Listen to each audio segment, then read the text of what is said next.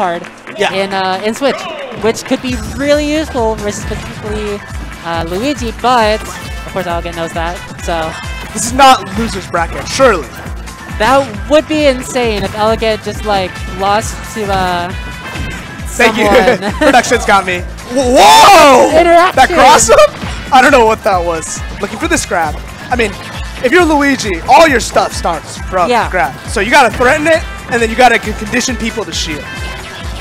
Yeah, you have to be scary, which is, I feel like, why he's going for these dash attacks, why he's going for these airs, the fireballs.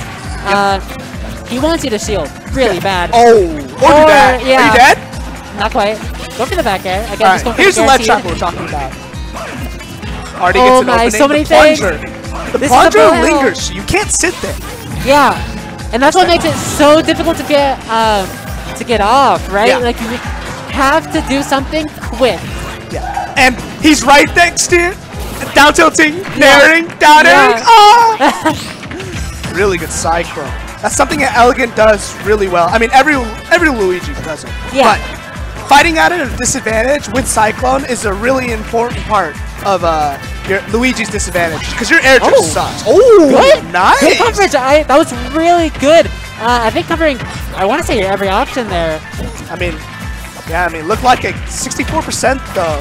Trying to fight back, but that nair combo breaker, 87%, and all Elegant needs is Oh, that was pretty tough. Probably a fireball. I'm not sure. Or he just missing. Really scary. Landing on Luigi's shield is horrifying stuff. But this advantage state not at all bad from Twan here.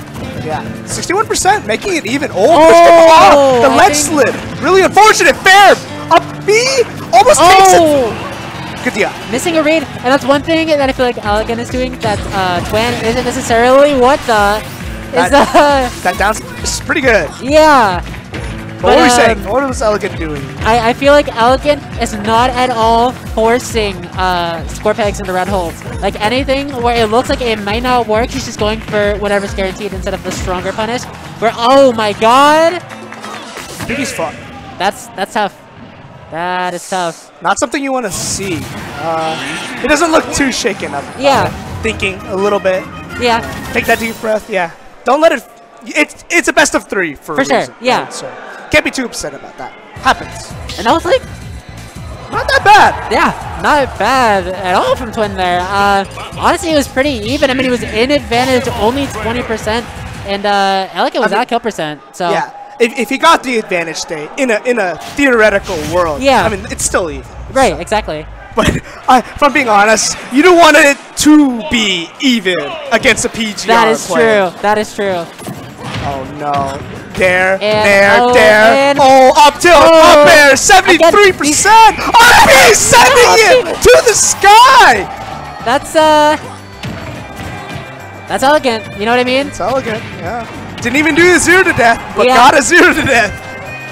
So now if you're Twan, this is really tough. Oh, no. That's there. It keeps getting worse. Reverse hit of up air. The bridges. What's this Pikachu? What the? I mean, almost looked like it. He got the back air there. I think maybe missed up maybe he messed up the drifts. But Elegant just pushing this advantage super These walls hard. are Elegant. These nairs are so well placed, trying to intercept Twan from landing. And oh my god, almost gets the recovery high. And I really like that attempt. Going for the dirt with the tether characters. There's the down B. Gotta respect it. That's the thing too, is because like if you're Luigi and you do Cyclone a lot, right? Eventually people stop hitting you in their advantage. But then if they don't do the Cyclone, they got out of advantage or disadvantage, you know. So it is it's like a tough line game every single time Luigi's in the air, which is that's a lot to think about. Dude! That is unlucky if you're Twan. And for a character who kind of relies a bit on combos, I mean, not necessarily, we saw that up there, but like for a character who kind of relies on combos and just general they're definitely strings, for not like necessarily long-form combos. But Cyclone makes it tough, it's like that. Because like that up air, that second up air from Twan, it's true on like 90% of the cast. And then there's Luigi that just cyclones through it. And, it's not too bad.